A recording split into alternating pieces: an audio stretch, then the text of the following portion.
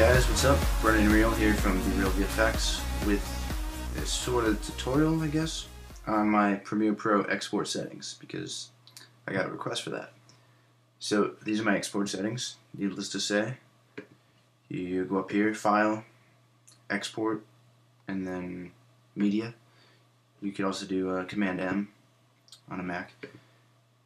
And I changed this from QuickTime to H.264 because I'm shooting with a DSLR native format.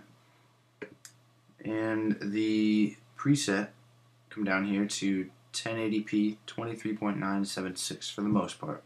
If I'm shooting 30 frames per second, I'll do 29.97.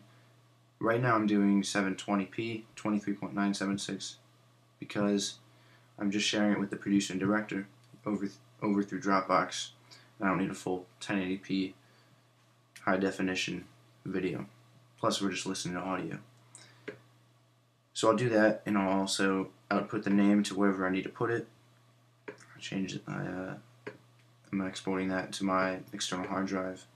I'm going to export the video as well as the audio. There's obviously different. If you don't want to export both of them at the same time, you can uncheck one. You can uncheck the other. But I'm going to do both.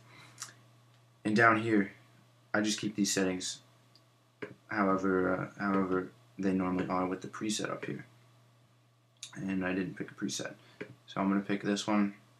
Actually, I said I was going to do 720. I'm going to pick 720 and keep everything as it is down here because it seems to be working perfectly fine. You could change it, but I'm not going to go into what everything does right now. Just a basic exporting. And I don't change any of these tabs up here. I don't need FTP. I'm not uploading it to my website. I'm not doing any of that stuff. And I don't check any of this stuff down here because it's not necessary. So after all that, after you have all these settings like this, then I would hit export, and it'll take a little while. Not too long actually. I'm running a 16 gig machine here, iMac. Maybe I'll do a studio run through next video. If you like that, comment down below, and I could make it happen. But those are my export settings. If you have any questions, just comment down below and I'll be sure to answer them. And also comment down below for any future tutorials, breakdowns, anything like that. This short film should be coming out soon, so look for that. And I also have a couple of more stuff planned. So if you haven't already, please subscribe. I appreciate it. I appreciate the comments. I appreciate the likes. So thank you guys, and I'll see you on my next video. Alright, bye.